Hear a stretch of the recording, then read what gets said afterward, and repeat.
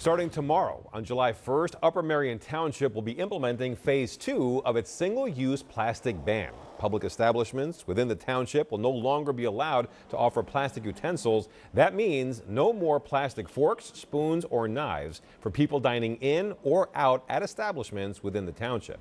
This is part of the township's single-use product regulations ordinance. Phase 1 started back in January. That portion prohibited businesses from handing out single-use carry-out bags and straws, among other things. We spoke to a woman who tells us she thinks all of these plastic bans are just downright annoying.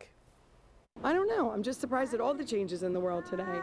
Environmental and all the rules. The no straw. I can't stand the new straws that they give out, the paper straws, just everything. Yeah. But I get it. It's all for the better. If it's going to keep our environment safer, I'm all for it. The goal for the township is to reduce litter in neighborhoods, parks, and rivers. Businesses face fines for non-compliance.